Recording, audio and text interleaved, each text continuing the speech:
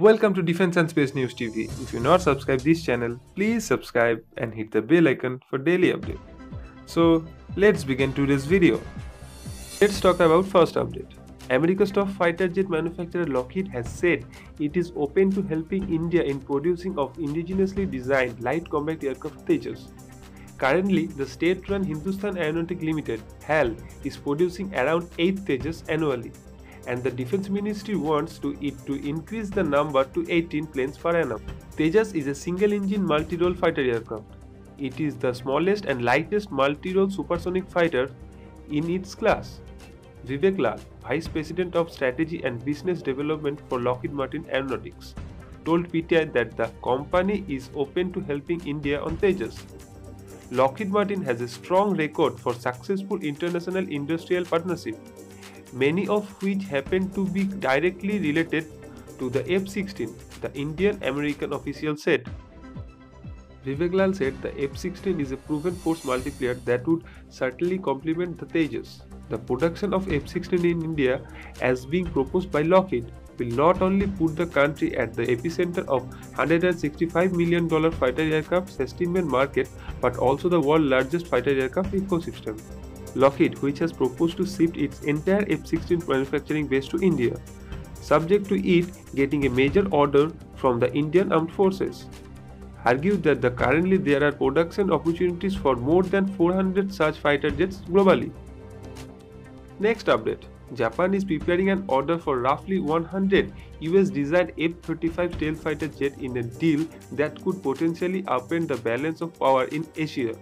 According to the sources familiar to the process, that order would increase a version of the jet that can take off and land vertically, a feature that could prompt Japan to transform some of its existing ships into aircraft carriers so that it can operate the fighter jet at sea, a capability they have not had since World War II, a sources close to the F-35 program told CNN.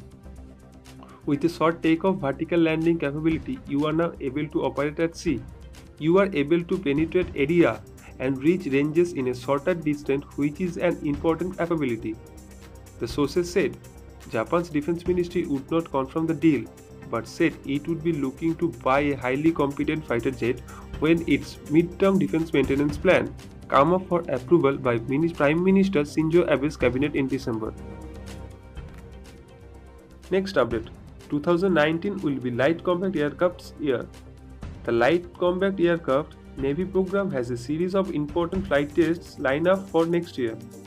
The prototype of the LCA Navy will carry out high-speed arrestor hook system trials earlier next year.